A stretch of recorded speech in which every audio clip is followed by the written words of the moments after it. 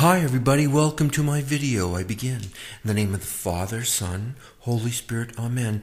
Once again, I bring you messages from Holy Love Ministry. I have one dated for you, March 19th, 2020. It was given on the feast of the Solemnity of Saint Joseph. This message reads as follows. Once again, I, Maureen, see a great flame that I have come to know as the heart of God the Father. He says, children, pray for the strength to increase in virtue. Satan counters every virtue, and so you must learn to recognize him. When you are trying to be patient, Satan encourages impatience. When you are practicing courage, Satan comes as discouragement. And so it is in your earthly existence, but especially during these times of great trial. Be an example of virtue to others, thereby strengthening the souls around you. This pandemic is not only attacking physically, but spiritually and emotionally as well. The hour will come, however, when all of this will be history. Until such time, know for certain, I am holding you in my paternal heart.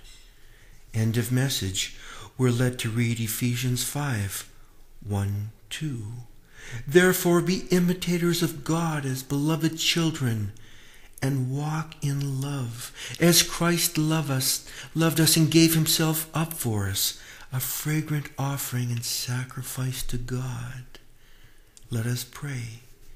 Glory be to the Father, to the Son, and to the Holy Spirit, as it was in the beginning, is now, and ever shall be, world without end. Amen. The Fatima Prayer. O my Jesus, forgive us our sins, and save us from the fires of hell. Lead all souls to heaven, especially those in most need of your mercy. Please let's say one Hail Mary together, asking Jesus' earthly mother, our heavenly, our spiritual mother, to pray for all the prayer intentions that we hold dearly and nearly in our hearts. Hail Mary, full of grace, the Lord is with thee. Blessed art thou among women, and blessed is the fruit of thy womb, Jesus. Holy Mary, Mother of God, pray for us sinners now and at the hour of our death. Amen. O Mary, protectress of the faith, please pray for us and all of our loved ones and all of our prayer intentions.